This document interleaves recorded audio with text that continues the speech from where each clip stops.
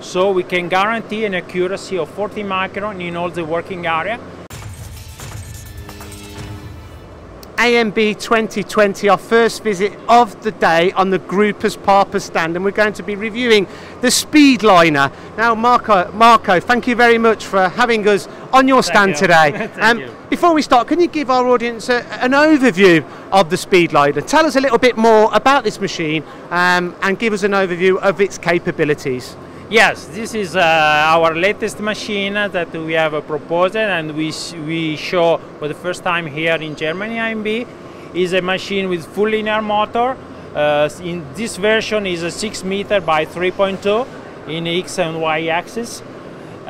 So this is characterized by having a complete thermal control structure, so we can guarantee an accuracy of 40 micron in all the working area and environmental changes between 18 to 30 degrees. What kind of components would you be looking to make on such a machine tool? Yes, this is a machine suitable for this accuracy for precise parts. So we are speaking about molds for automotive sector mainly, or for aerospace sector. Aerospace part or a very high accurate general machining parts. So you've mentioned the thermal stability of the machine, how it's being cooled to stay within 18 degrees to 30 degrees. But the accuracy, how is this achieved across the machine with the linear aspect? Yeah, this thermal stability system allows and avoid any deformation of the structure of the machine. So we don't need compensation in the machine, but the machine is mechanically precise, and this is the real difference from the competition. So it's a bridge type construction with a fifth axis head. Now tell us about the fifth axis head itself. It's a fifth axis simultaneous head. Tell us about the accuracy of this head and the torque and the power. Yes, this is our typical head for a mold maker. So we see here with the spindle, so we can go inside parts and so keep short tool and be more rigid to have a better milling performance.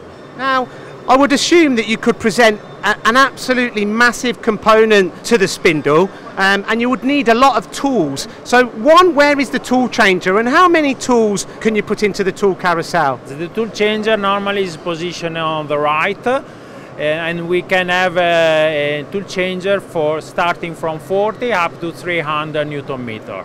This is really flexible and depends on what are the customer requirements. The control system on this particular machine you're using Heidenhain, is this the only controls that you have available?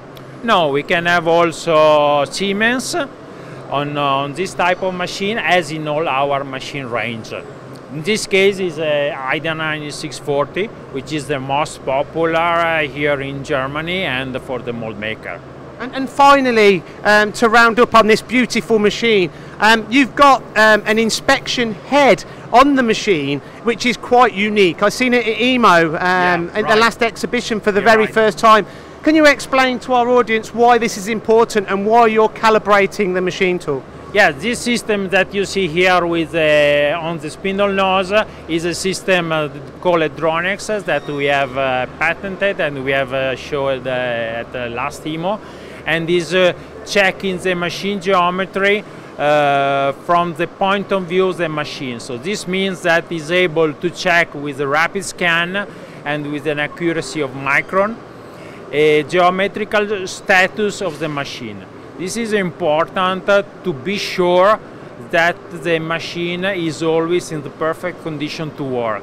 So we can launch this cycle that lasts 2-3 minutes remotely or without the operator.